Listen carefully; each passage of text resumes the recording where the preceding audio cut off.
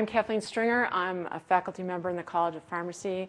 I work with the MRC2, and I am director of the NMR Metabolomics laboratory that is in the College of Pharmacy. And I'm going to talk a little bit about NMR metabolomics this afternoon, and in particular talk about how NMR and LC-MS approaches can complement each other and be quite informative. So I'm going to just give you a very brief overview about NMR metabolomics. Full disclosure, I'm not an NMR spectroscopist, so I don't have the background and knowledge in NMR chemistry. I work with someone who does, so if you have any specific questions that I can't answer, I'd be happy to refer you to her.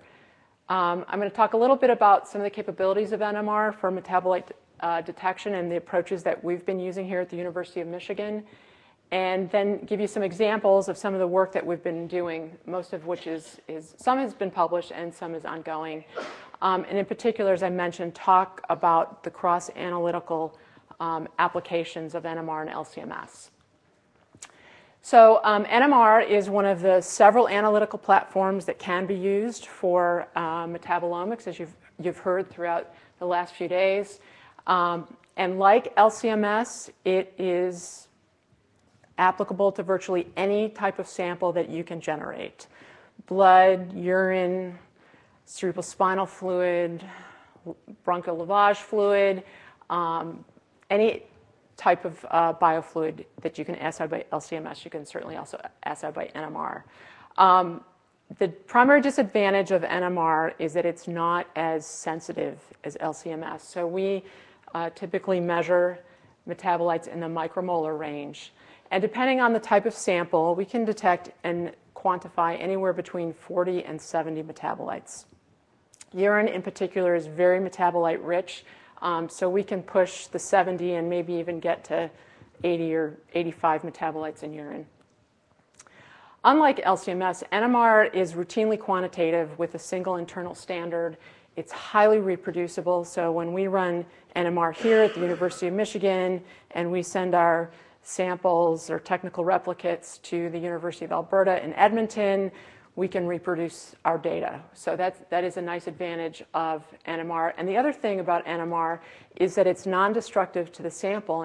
And we've been working with the MRC2 to use samples that we've run by NMR and then send them right to LC-MS. So that's a nice advantage, that you can get NMR data and then get LC-MS data from the same sample. So just a little review about the principle of how NMR metabolomics works. Historically, NMR has been used for single compound work, and the idea behind using NMR for metabolomics is that, at least in particular proton NMR, is that every hydrogen-containing compound has a unique NMR signature. And in a mixture of compounds, we can identify the individual compounds within that mixture. So that really allows us to identify a number of different compounds as well as be able to quantify them as well. I just want to say a few things about sample collection. I know that you've heard about that already for LC-MS. Essentially, the principles are the same for NMR. There are some minor differences. One is that serum in itself is a great cross-platform biofluid because there's no preservative in that sample, and so we can take a serum sample, run it in NMR, and also run that same sample or a technical replicate in LC-MS, and it's fairly straightforward.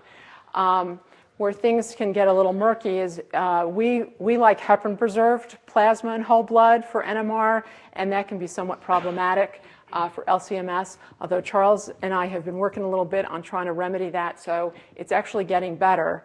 And we're advocating actually the use of whole blood now for metabolomics. I'm not going to go into those details right now, but if you have any questions or interest in whole blood metabolomics, I'd be happy to talk to you about that. Regarding though heparin use, just some things to keep in mind. We do prefer sodium heparin rather than lithium heparin. Glass over plastic, and just keep in mind that if you are using those vacutainer tubes, which are commonly used in the clinic, the heparin in those tubes is not endotoxin free.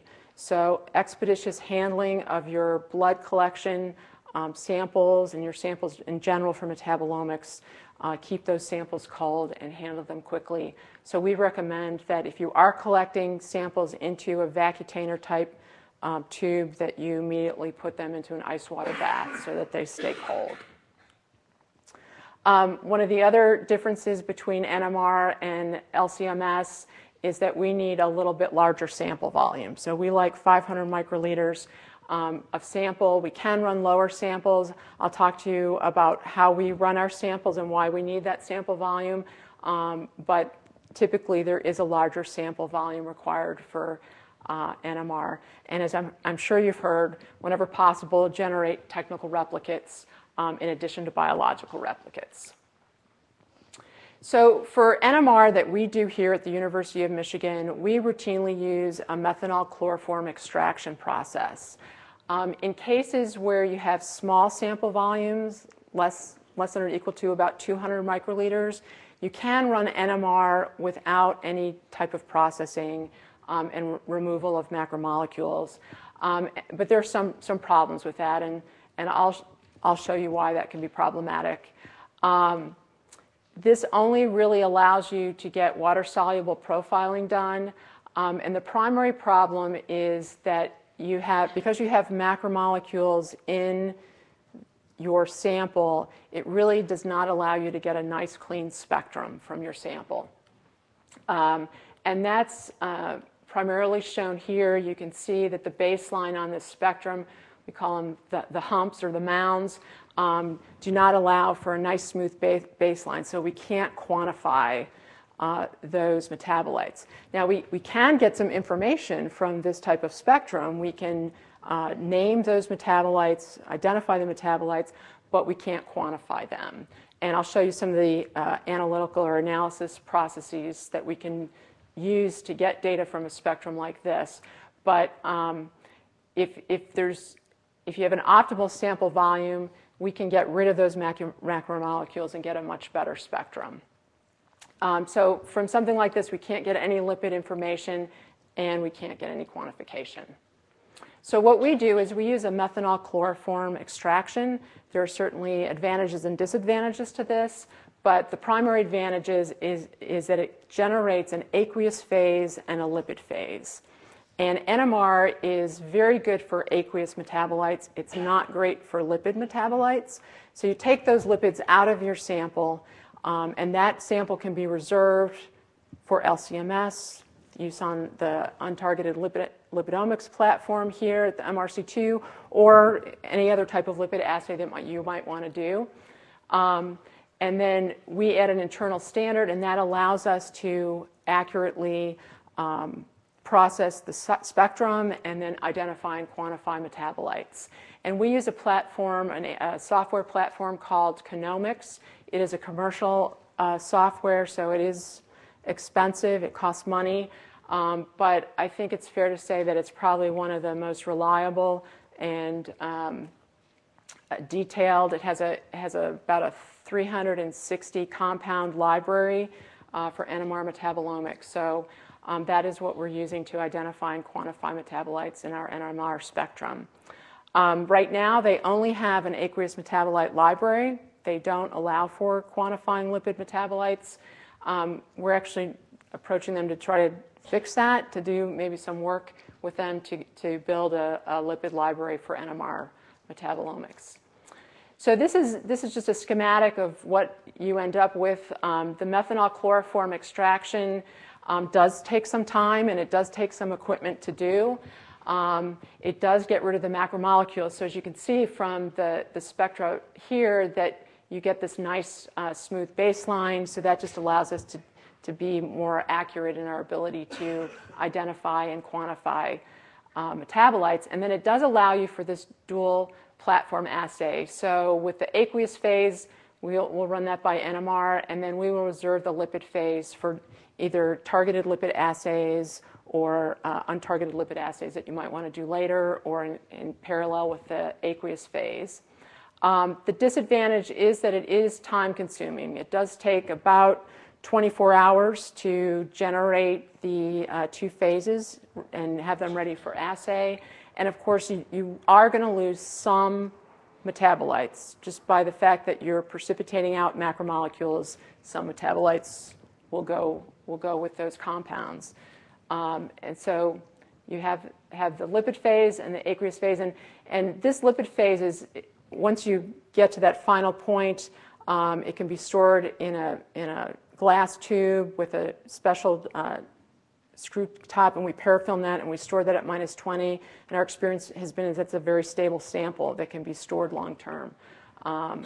We store our hydrophilic samples. We run them right when we generate them, and then we reserve them in a -80 after we run them.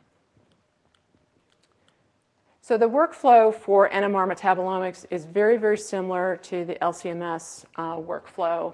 The first and very important step is sample acquisition and handling. How you collect your samples really is ultimately going to reflect the quality of your data. The sample preparation for how we do our work here is a methanol chloroform extraction, with the exception of urine, which does not require extraction process. And then the assay itself, and then we send it to Alla and George for analysis. So they also have the expertise. The data sets are not as elaborate, not as many metabolites, but all the things that you've heard about data analysis from George and Alla over the last few days do apply to NMR data sets as well. So in a very broad sense, that's the workflow, and that's the workflow that you follow for LC-MS as well.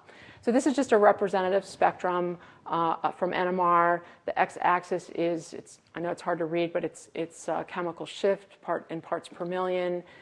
There's an internal standard, and when you have this, you generate the spectrum. There's a couple different ways that you can approach how you analyze the spectrum. You can quantitatively analyze the data, and that involves using the Genomics software and identifying and quantifying metabolites from your spectra in that software platform. Or you can do something called a chemometric analysis, in which you utilize what's called a binning approach or bucketing approach. And that involves also the use of some software, usually software that's available as part of the NMR analytical software, the acquisition software. It can be done. But essentially what you do is you tell the software that you want to designate a fixed area across the spectrum. For example, like 0.04 ppm, and you're going to create essentially buckets across the entire spectrum and calculate the area within each bucket. And so what gets generated is an area, numbers of buckets, whatever you determine across your spectrum. You may have 50 buckets, and you'll get a integrated area from the spectrum across all those buckets. And then you can compare your different groups. And this is just a fictitious kind of fantasy data set where you have acute lung injury and healthy people and patients with sepsis, and you can use principal component analysis to just look to see, are there differences across these 3 groups? And that typically says, yes, these 3 groups are different. Now, if you want to identify what metabolites or what regions of the spectrum may be driving those changes, you can go back to your bucket data and actually still treat those buckets as individual data points and do statistical analysis on those and identify which buckets are different from another, and then look within those spectral regions to find which metabolites are most likely responsible for those differences. Also, like a chemometric analysis does not preclude you from going on to do a quantitative analysis. So, for example, if you just are doing an initial survey and you're not really sure if Group A and Group B are going to be different, but you find by PCA something dramatic like this, it probably is worthwhile to just quantify your spectra and get the quantified data and do a full statistical analysis to find out which quantitatively which metabolites are different across your groups. So those are just some examples of how spectra can be analyzed. So I wanted to give you some kind of, I'm talking about vignettes from the field, so I want to give you some real-life experiences about how NMR and targeted LC-MS can work together. We've been involved in a project looking at age-related deep vein thrombosis, which is a clinical problem because as we all get older, the risk of DVT or deep vein thrombosis increases. And it's not really clear why that is, what the underlying pathological mechanism is for that. There is some evidence to suggest that there may be a metabolic reason for some of that risk. And so what we did is we did a small study in some patients. Serum samples were collected from some young patients with DVT and some older patients with DVT. And we did a NMR metabolomics study on those samples, assaying the aqueous phase. And we identified 38 metabolites in those samples. And then we found that there were 3 metabolites that seemed to be different between the 2 groups. And these were carnitine, choline, and betaine TMAO. On an NMR spectrum, it's sometimes difficult to separate betaine and TMAO. They're very close. So we kind of grouped them together. And what we did is we sent technical replicates of these samples to the MRC2 LC-MS lab and asked them to do a targeted assay to see if are we in the ballpark? Are we on track of these metabolites being the ones that we should go after? And these are the LC-MS data, which essentially reproduced very nicely our NMR data. So this is just one application where you could take a kind of the 20,000-foot view using NMR, and then you can substantiate your data using a targeted assay. And because LC-MS is more sensitive, we were able to differentiate the two compounds by LC-MS. So that's just one example of how NMR and LC-MS can work together. Another project involves something that's a little more complex, not that DVT isn't complex, but we're working with a group at the University of Mississippi who is working on some therapeutic approaches towards treating sepsis. And for this project, we're assaying serum samples that were collected from sepsis patients. And for those of you who may not be familiar with sepsis, which is bacteria in the blood, it is a very significant hazard to human health. It is responsible for 500,000 deaths in the United States each year, and is particularly an illness of the elderly. As we get older, we're more susceptible to sepsis. Sepsis is really challenging because it's known to cause a large perturbation in energy metabolism and in particular mitochondrial function. So it really causes this large metabolic shift. But one of the challenges has been that we really don't have effective treatment despite this huge and serious change in metabolism and certainly the critical level of illness that these patients have. And this is in part due to the fact that patients with sepsis are very heterogeneous. It's very difficult to know when someone presents who may seem mildly to moderately ill that in fact that patient may indeed have sepsis, or whether or not that patient is going to get really sick really fast, or whether that patient could die within hours. So it's a really clinically challenging problem. And because the group of patients is so different, clinical trials that have tested therapies haven't been able to differentiate that severity. So all these different types of patients end up in the clinical trials, and it's kind of a muddled mess. In the end, the therapy hasn't really been shown to be effective. So we're trying to use metabolomics to help solve that problem. And one of the potential therapeutic approaches to sepsis is something called L-carnitine. L-carnitine is an endogenous compound, and it's presently used as a supplement in patients with renal dysfunction because they tend not to absorb and have enough carnitine, which they need for proper mitochondrial function. So because it's important in mitochondrial function, it may have therapeutic benefit in sepsis. So we've been working with this group, as I mentioned, at the University of Mississippi, and they conducted a phase 1 study which just assessed, is this drug safe? Is this supplement safe in sepsis? Is it okay to use in sepsis?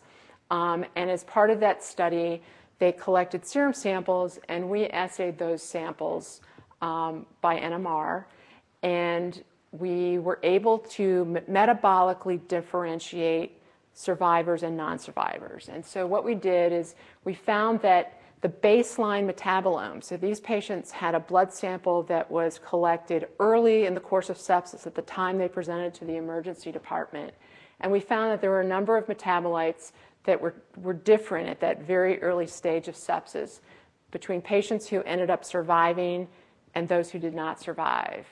And those included 3-hydroxybutyrate and acetoacetate, which are ketone bodies, 3-hydroxyisovalerate, creatine, and actually the acetyl-carnitine-carnitine ratio. Acetyl-carnitine is a metabolite of carnitine, and this ratio is often used to describe carnitine homeostasis.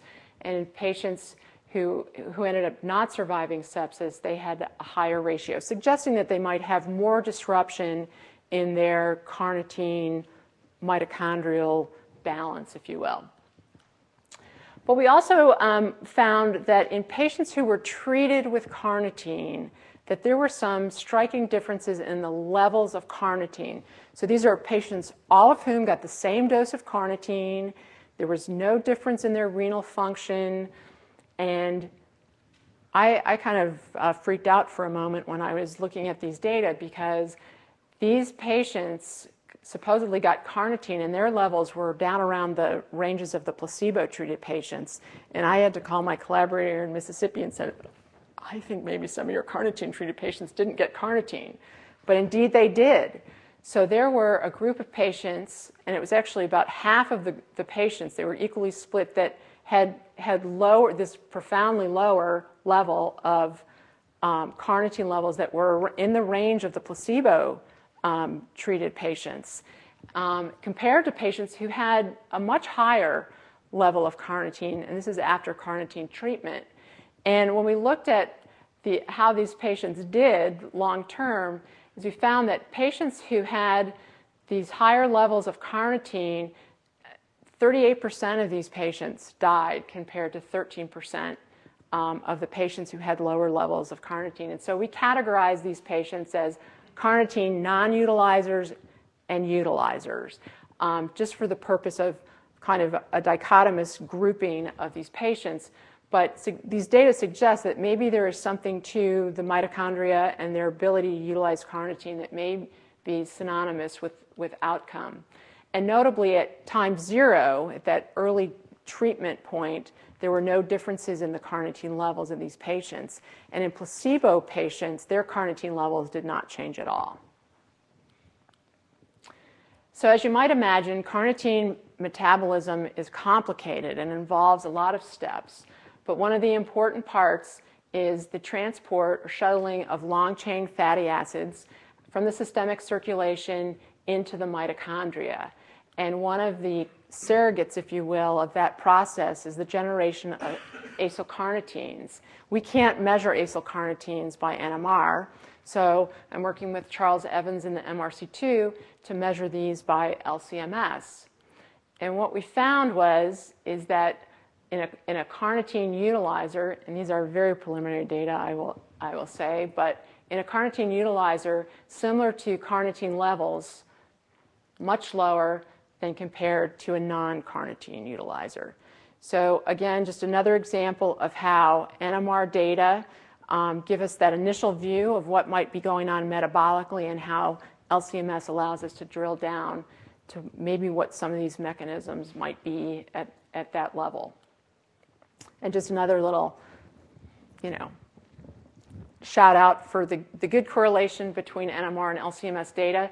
These are actually the acyl carnitine to carnitine ratios from both LCMS and NMR, showing great correlation across the two platforms. So these were nice reproducible data across both platforms. So these preliminary data from this study, which is ongoing, suggest that L-carnitine pharmacometabolomics could give us some insight into metabolically phenotyping and differentiating sepsis and phenotyping these patients possibly long-term for clinical trials and differentiating these patients for enrollment in those types of trials.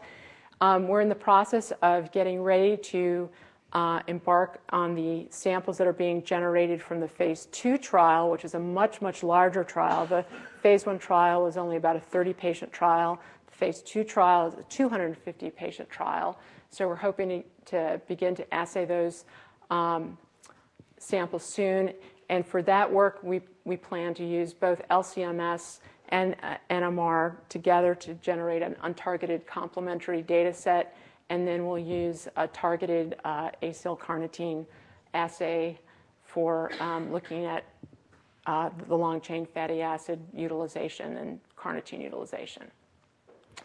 So in summary, I hope I've given you some insight into the utility of proton NMR and what NMR can do and how it can be used as both a standalone tool and in complement with LCMS and some different types of LCMS assays.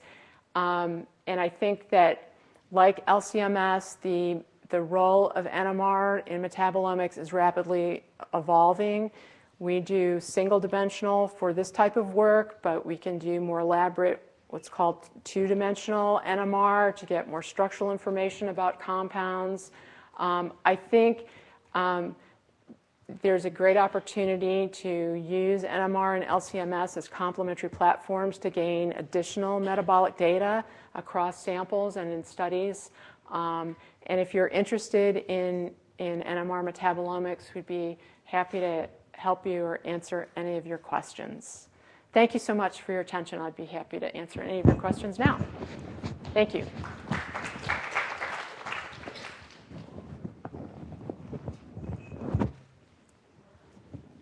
So how many interstanders are normally used in MRI study? One. Just one. So it's just one. So you have two, after extraction, you have two phases, right? Aqueous phase, lipid phase. We don't run the lipid phase by NMR, though. Right now, we're not doing that. For aqueous metabolites, we add a single internal standard. And really what that standard allows us to do is to process the spectrum, align it properly, and use it as a quantitative benchmark so that when we go into Genomics software, we use the chemical shift to identify compounds and quantify compounds. So in the future, if you want to run the lipid phase sample as well, does that mean you need to add another interstandard? Or? We would have to come up with a way to add some sort of standard to the lipid phase. So right now, the lipid library for NMR doesn't exist. There's data out there. There's knowledge out there about chemical shifts of lipids by NMR, so we can use that. But within like a software platform like Genomics, there's no lipid library. Can you create a lipid library by yourself? Can I create a lipid library by myself? I don't know. Has someone talked about lipids yet? There's a lot of lipids. Possibly for NMR we could, because we're not going to detect as many as we would by some of the other analytical platforms. But it would be a cumbersome task for me to do it by myself. We're hoping to work with Genomics, since they have the infrastructure to do that type of analytical work that I think would require some more elaborate and detailed testing to get to that point. There's no standard lipid library that I'm aware of for NMR at this point, and it would be, I think, a pretty hefty task for any one individual to take on. With an eye on time, I'm going to ask us to hold our questions. I know that there's a lot of things that you want to ask Kathleen. And we Yes. Thank you very much.